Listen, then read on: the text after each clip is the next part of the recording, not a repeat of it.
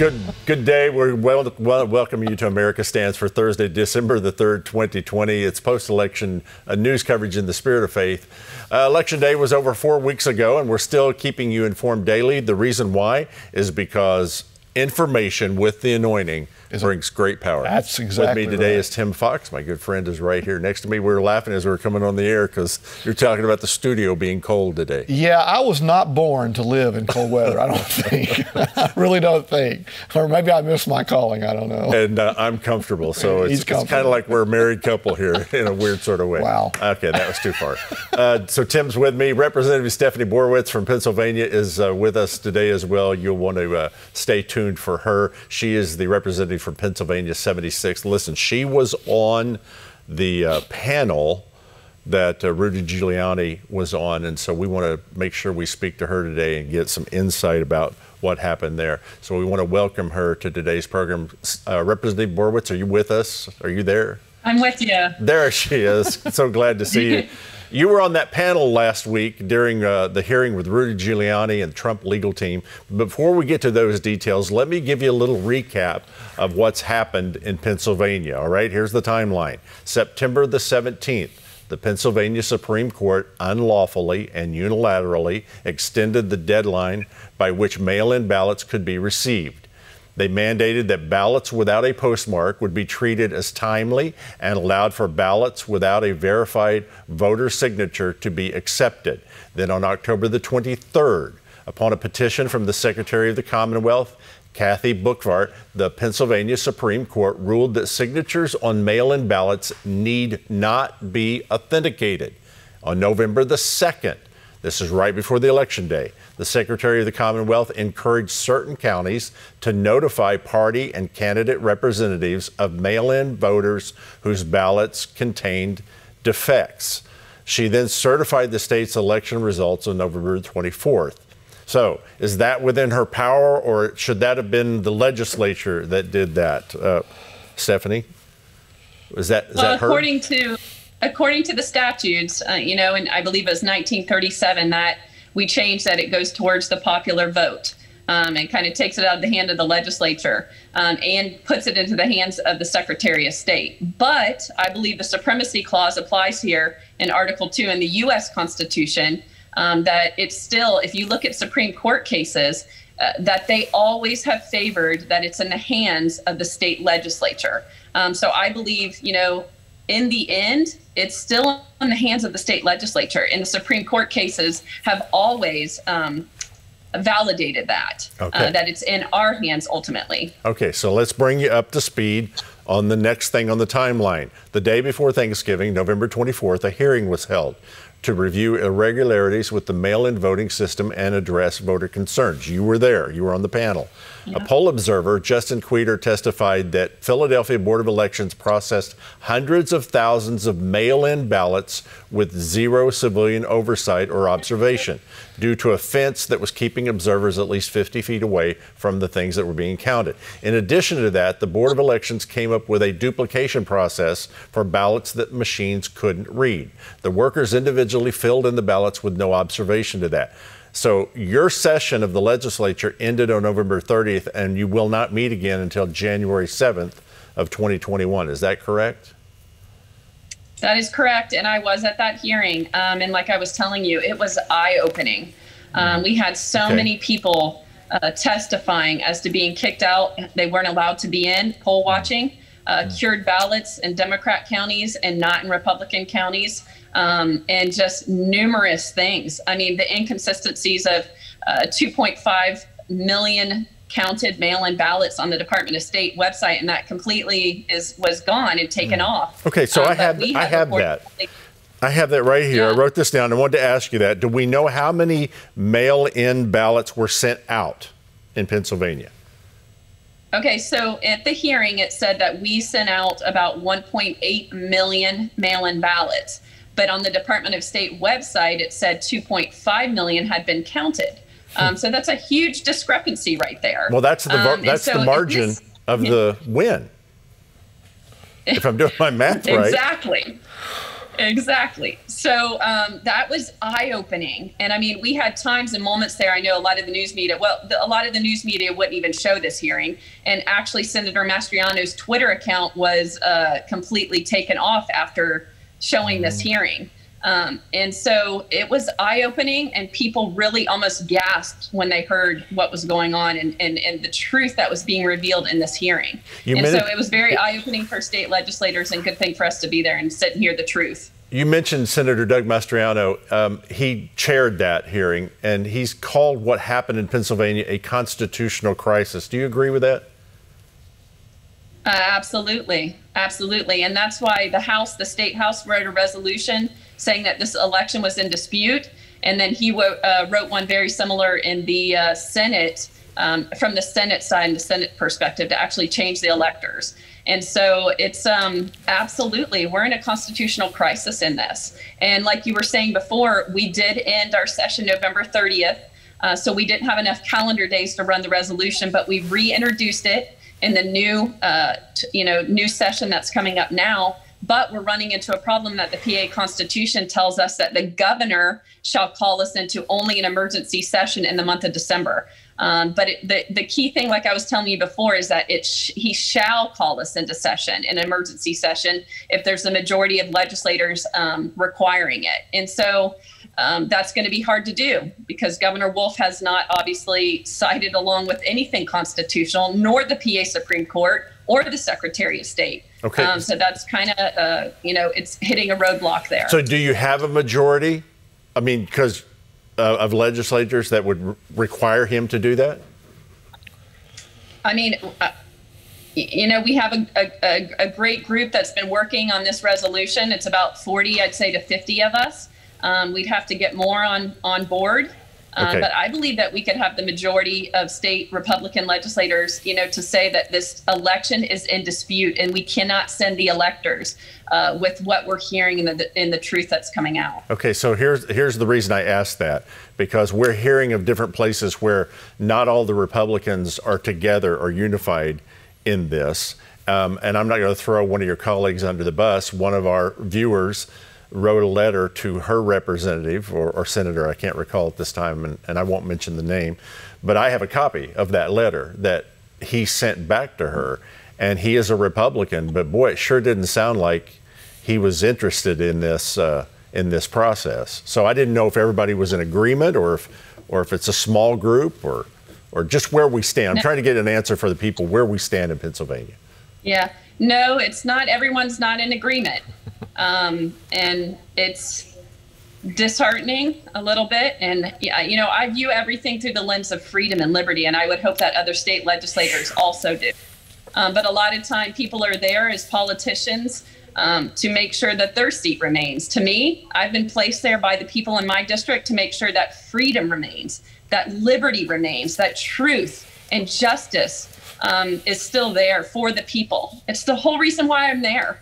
I had a call with someone after we had a caucus call, and I said, listen, I've been like this since I was a little girl, fighting for the things that I believe in. I go, you're not changing me now. I'm not here for a political position. I'm here to defend and uphold our liberties and fight for them and for the people in my area and the whole Commonwealth of Pennsylvania. That's the difference between, unfortunately, yeah. That's the difference between a politician and a statesman right there. Politicians thinking about their next election, a statesman's what's best for the people, even if I don't get reelected because I took a stand. And we thank you for doing that. So as we go forward here with Pennsylvania, and you were in that hearing, let me just ask you this. Are you convinced that something happened that's not right in that election in Pennsylvania? Based on what I heard in that hearing, something is not right. And I was convinced of that. And not just myself, but so many other legislators were convinced of that through hearing the truth. And it's sad that we're living in a time when the media doesn't want the truth out. So no one, it's hard. We have God's truth and God's word, because right now the media doesn't want us to hear the truth. And it was clear that day. And not just to me, like I said, but to other legislators. And so, yes, I was fully convinced that there was meddling in this election. And it needs to be looked into. There needs to be justice brought. That's why we held the line and wrote this resolution in the State House of Pennsylvania. And I believe other states are doing that also. Yeah, we talked about Arizona yesterday, and I want to officially thank you on behalf of all the people that watch this program for what you did and what you continue to do. And we invite you, we got to cover a few other things here. I'd love to invite you to stay with us, and if you want to jump in and sound off on anything, please do so. But thank you very much. Thanks. All right, our first truly social media president took to Facebook on Wednesday to share a few thoughts on the election and voter fraud with the American people. Here's what some of President Trump had to say. This may be the most important speech I've ever made. I want to provide an update on our ongoing efforts to expose the tremendous voter fraud and irregularities which took place during the ridiculously long November 3rd elections. We used to have what was called Election Day. Now we have election days, weeks and months, and lots of bad things happened during this ridiculous period of time, especially when you have to prove almost nothing to exercise our greatest privilege, the right to vote. As president, I have no higher duty than to defend the laws and the Constitution of the United States. That is why I am determined to protect our election system, which is now under coordinated assault and siege. So the president called for a full forensic audit of mail-in ballots from some of the battleground states. I can understand why. We just revealed to you Pennsylvania, 1.8 million sent out, 2.5 came back. He also says determined to protect our election system, that he is now under a coordinated assault. I absolutely agree with that, because you see the media and everybody. Tim? You know, you said the first line that you mentioned in that story, you said our first truly social media president, which is absolutely the truth, but he's had to become that because that's the only way he's been able to get his message out. He can't get his message out, obviously, through the mainstream media. He has to get it out through social media, and he's gotten criticized for it. But I think that's one of the many things about him that make him special, because he's not a politician. What we were talking about before, he's not a politician. He's not worried about the next election. Now, he's concerned about what's going on in the nation now because he sees how evil it is. But he's not concerned about the election. Look at your children and your grandchildren. Take a look in their face. That's right. And realize what they're facing. That's right. If we don't get this right. Right. If you listen to the mainstream media, there is no evidence of widespread election fraud. That's been the patent line used since November 3rd by both the mainstream media and many in the Democratic Party. It's something that they've said over and over and over again, but that may be about to change. In Nevada, a courtroom today, lawyers representing the president will present their case that they say will show proof of widespread election fraud in the state. We're not talking about hundreds of ballots or even tens of thousands. Campaign lawyers are expected to show that more than 100,000 fraudulent ballots were cast in the November 3rd election, and that would be more than 3 times the amount needed to overturn Joe Biden's win and give Nevada's Electoral College votes to President Trump. According to the Federalist, among the allegations expected to be made today in Carson City, Nevada courtroom include 42,000 voters voted twice, 1,500 dead people voted, and tens of thousands of people registered to vote with non-residential addresses, including vacant or non-existent addresses. And some are even reportedly from out of state, Greg, and obviously all of those are illegal. Right, exactly. I've got all of my little notes. This is my Thanksgiving notebook here that I during the Thanksgiving break, I was reading through some things, and I was looking at the incredible job that Joe Biden did. His numbers are lower than Hillary Clinton's 2016 numbers in every major city in the United States, except for Milwaukee, Detroit, Atlanta, and Stephanie, here we go, Philadelphia. Of course. Yeah, I'm sorry to do that to you. No, that's not surprising. And I wanted to add in that I think there was around 30,000 mail-in ballots in Pennsylvania that said they were returned and counted on the same day that they were mailed out to the people. And so it's just these are the kind of things we heard in the hearing. They were mailed to the house. They filled it out. I guess they made the mail person sit right there. Wait right here. I want to fill this out, and then I'm going to give it right back to you. That's called Uber mail. Right. Wow. That's something. All right. We told you about this yesterday. We told you about an undercover investigation from Project Veritas, reportedly conducted over 2 months of CNN news meetings by them. Well, now, some of the hearings, we're hearing some of what was being said in the CNN meetings. Here is CNN President Jeff Zucker in mid-October seeming to instruct the staff to downplay the New York Post bombshell story about what was found on Hunter Biden's laptop. Listen to this. The Hunter Biden story was an explosive blow against Joe Biden leading up to the presidential election. But listen on this 9 a.m. editorial conference call at CNN how President Jeff Zucker chooses to not cover this important story. I think on the Breitbart, New York Post, Fox News rabbit hole of Hunter Biden, which I don't think anybody outside of that world understood last night, the Wall Street Journal reported that their review of all corporate records showed no role for Joe Biden on the Chinese deal. And yes, I do put more credibility in the Wall Street Journal than I do in the New York Post.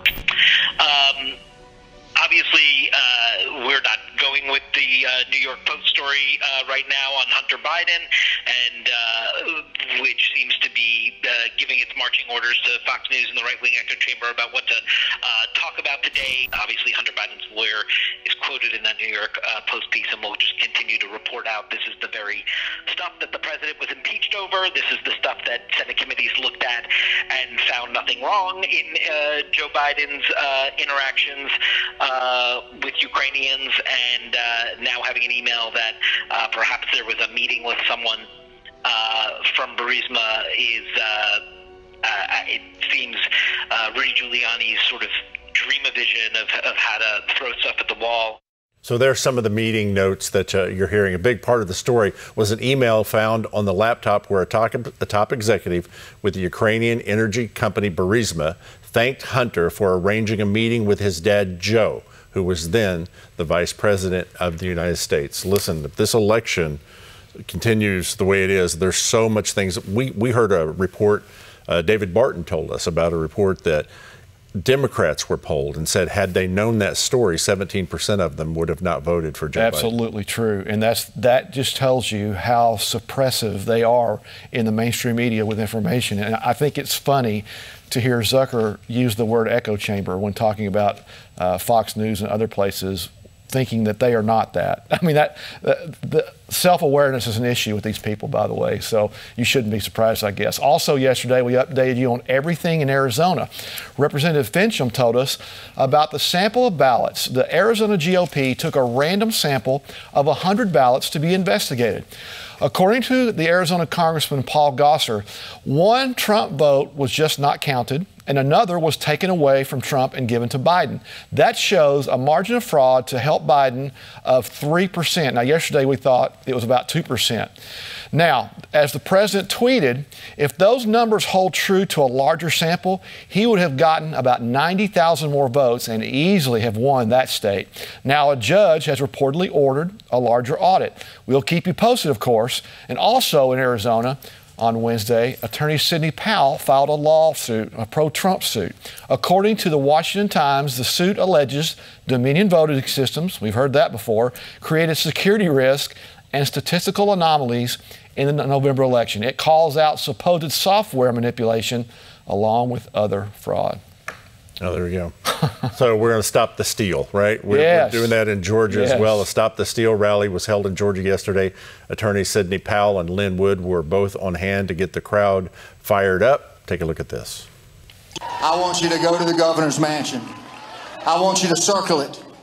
I want you to blow your horns until Brian Kemp comes out and orders a special session of the Georgia legislature.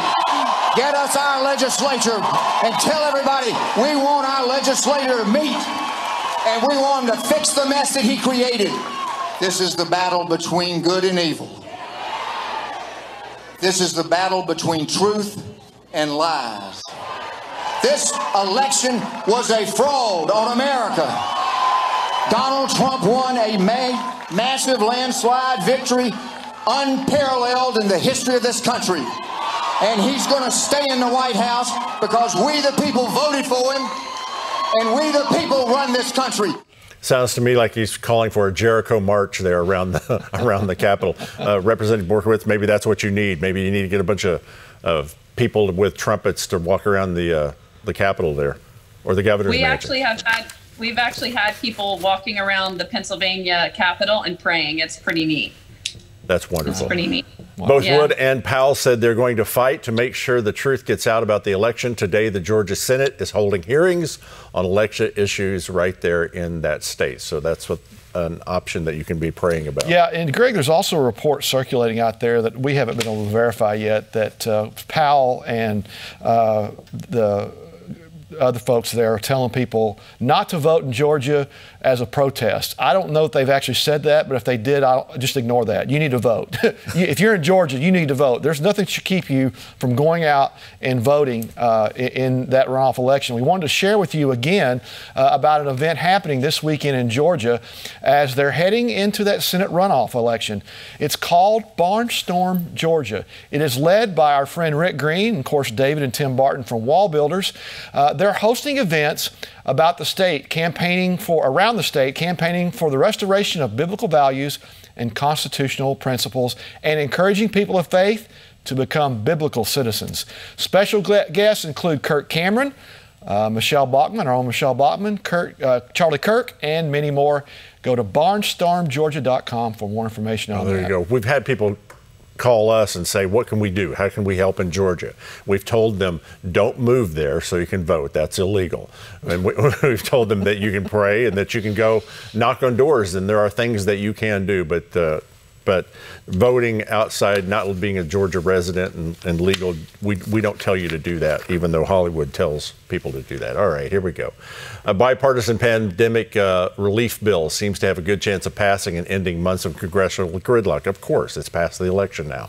The $908 billion bill was introduced earlier this week by Democratic Senator Mark Warner of Virginia and Republican Senator Mitt Romney of Utah. As the UPI reports, the measure includes $288 billion to help small business and $180 billion for extended unemployment benefits. Both Speaker of the House Nancy Pelosi and Senate Minority Leader Chuck Schumer said that they will support this. Senate Majority Leader Mitch McConnell says he believes the framework of the bill is a good starting point for negotiations. So once again, we've got a little bit of gridlock happening. All the while, they keep telling you, shut businesses, closing down the economy. Matter of fact, if we've got this clip, we have some breaking news that just happened while we were live here from the county of Los Angeles. The mayor of Los Angeles made a very bold statement, and he just said, cancel everything. Here's part of his statement. My message couldn't be simpler. It's time to hunker down. It's time to cancel everything. And if it isn't essential, don't do it. Don't meet up with others outside your household. Don't host a gathering. Don't attend a gathering. And following our targeted safer at home order, if you're able to stay home, stay home. Okay, that's the mayor of Los Angeles. I would add one more don't to that. Don't comply. All right, I see Stephanie. I see you nodding your head there. What's going on? I was going to say, hey, can I say something on that one? Go ahead. I have to agree. Do not comply. I watched a video last night, almost in tears, and it was live at a restaurant in New York City. And there was a lot of people there, and they're saying, we're not going to take this anymore. We're not going to shut down our restaurants. We're not going to comply, and just fighting the good fight, doing what I wrote my friends last night. And they said, okay, I showed them the clip of that. And I said, we're doing what Americans do. We fight back. We stand up for what's right and what we believe in. This is all about control now. This is all about control, and we better start fighting it now before it gets really bad.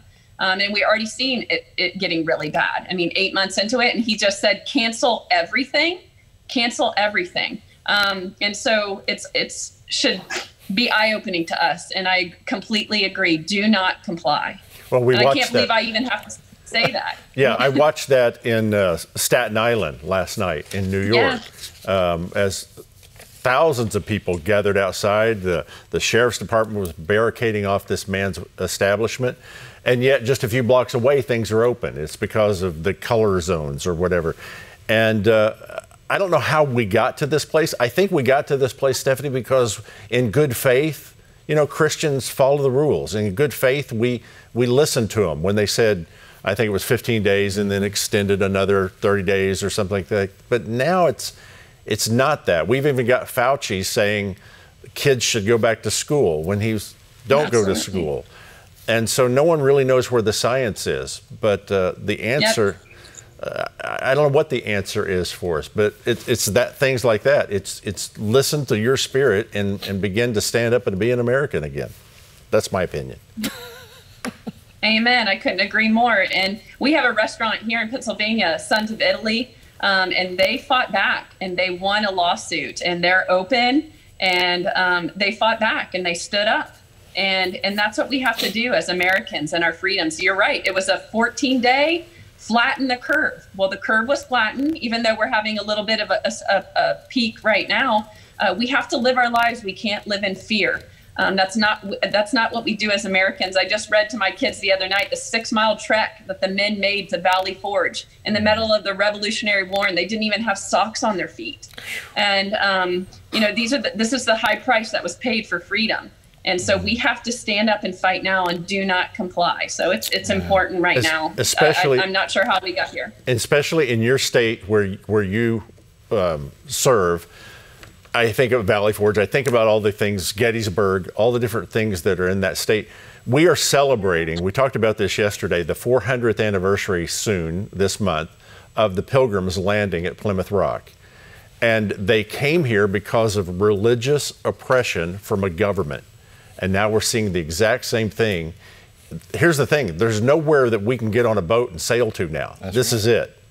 And we have to make the stand here. And there was a flag that was flown, and General Washington flew that flag right there where you were talking about, called Appeal to Heaven. They had appealed to Parliament. They had appealed to their governors. They had appealed to the Crown.